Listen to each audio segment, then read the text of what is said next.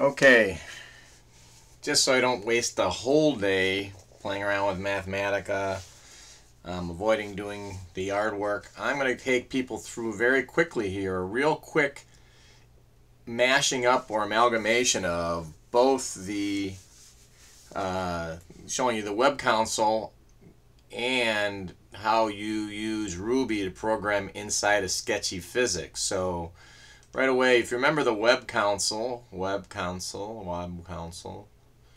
Ruby code generator, that's one of them there. Web console here. These two, web console and Ruby code generator, just coming from Martin Reinhardt, and I think this one, web console, from a guy named Jim Foltz out on the Ruby world. If you look at here, it just kind of gets you started on some real basic code. And so right away you can do things immediately. You start to know that you can do different things like saying entity 0 equals entities 0 if there in fact is a 0. In other words, you're setting one thing equal to the other. Now, probably you're going to miss a statement here, but when you do an evaluation here, you see nothing. So very often you want to have, for debugging, you want to have up the Ruby console over here, and you're going to go ahead and then hit evaluation here, and then you saw that there's nothing in there, where in fact if you would more or less draft a line in here, a couple lines here, and then I said evaluate there, you see that it did find an edge. So just in that you realize that all of a sudden you have kind of done some programming. You're going to see one of the key things in programming is keeping track of variables, and as you're looking at learning first maybe on a TI calculator, but quickly jumping into Ruby or Python,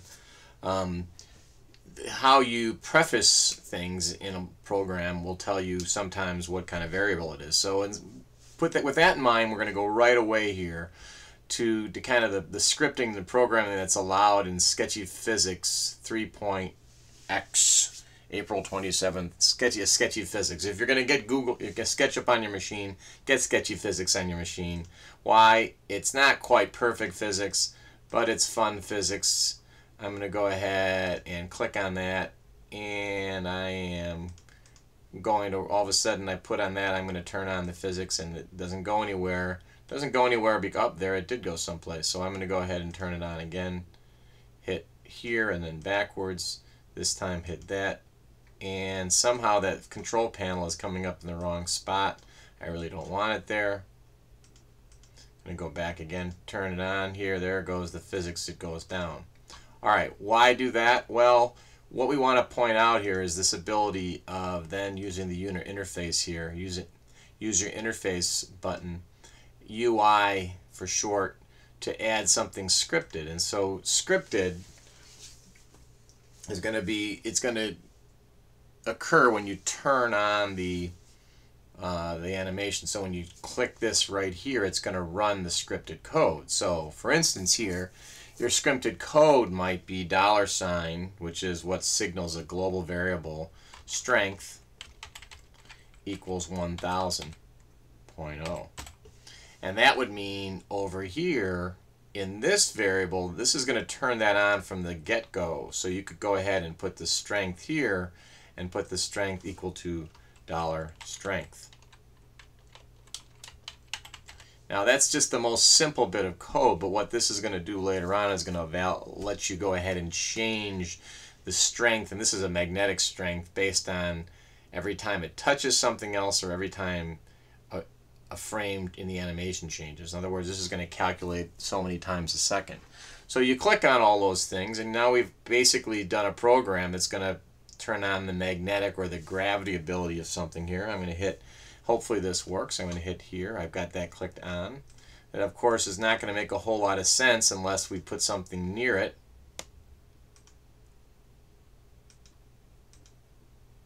And that object, we're just going to go ahead and go right click and change. I'm sorry, we're going to go to user interface here, and you'll notice right in this, when I click on these things, very often you'll get here sometimes nothing comes up. You need to save at that point, get out and come back into the program. So right now I've turned on that thing on the right as being magnetic, and now I'm going to zoom out a little bit, zoom around here, and just in that I'm going to say turn it on, and you notice what happened there. Now again, here's the imperfect physics. Not only did it attract to it, it kept going in that direction because it just is not perfect physics. So in that, once again turning it on, you have one basic program. Well, you can come back here and come back to here and still all of a sudden turn the strength to be minus 1,000. And that's going to mean it's going to repel. I'm going to hit Clex here. And now when I do that, it didn't work. So it didn't take the value. We'll try it again. It didn't take the value, and so you have to always check that the program does what you think it was trying to do. I'm going to hit the user interface here, and very often that's the case here where you see when you get to that in this program, it means that something didn't take. So what you've got to do is you're going to File, Save As right away. I'll just call this June 4. Hit Save that. I'm going to have to actually file, exit all the way out of SketchUp, and then go back into SketchUp. And we're going to go ahead and change that variable. Now you're going to see that's the on tick, and on the touch that's going to allow you to kind of play around with programming before you go deeper into it for animations or any other thing, quantity takeoff and the like. So once again, File, I'm going to open that up, and if you remember how we go ahead, we click on something with the select tool. We go to the user interface, and remember what we try to do is change that to be a minus 1,000. Now somehow when we did that it didn't take, but now when we turn this on, you see how it pushes that thing away. Now what's interesting, it pushes one thing away and not the other. Well, you can go ahead and do a couple of things here. We can go ahead and also make this one magnetic, and it's not true magnetism. We can take that one and once again go to Scripted, and we can call this, we don't even need to go to Scripted here, we can just give this one, it has a value of strength,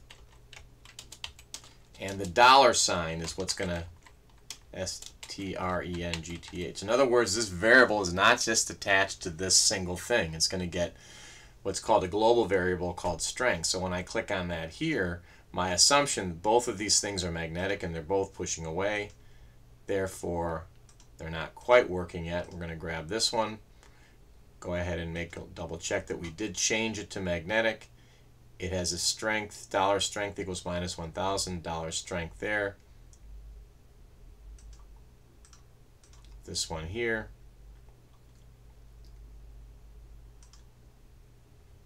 $strength. And it is also magnetic, and why it's not, well, we'll go ahead and see if we can change that here. Make that to be $strength equals minus 1,000.00. They're both, the magnet was not on, so I don't even need to do that. You have to have something clicked and the strength there, so that was my mistake. This is called debugging. So you kind of have to experiment with what you expect is going to happen. There's a lot of this in engineering. So this is a nice place to kind of, there you go. It's working in both directions.